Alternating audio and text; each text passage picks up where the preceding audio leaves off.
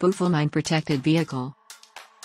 The Buffel is a mine-protected vehicle developed by the South African defense company REUMECO during the 1970s. It was designed to provide South African forces with a highly mobile and well-protected platform for conducting operations in the country's border regions.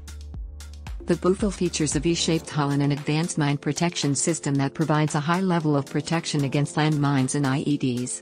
It is also equipped with advanced suspension and drivetrain systems that allow it to operate in a variety of terrain.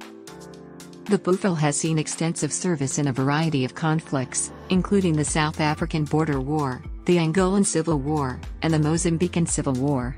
It has proven to be a highly effective platform, capable of providing transportation and protection for ground forces in a range of environments. The Buffel has been widely exported and is in service with several countries around the world, including Angola,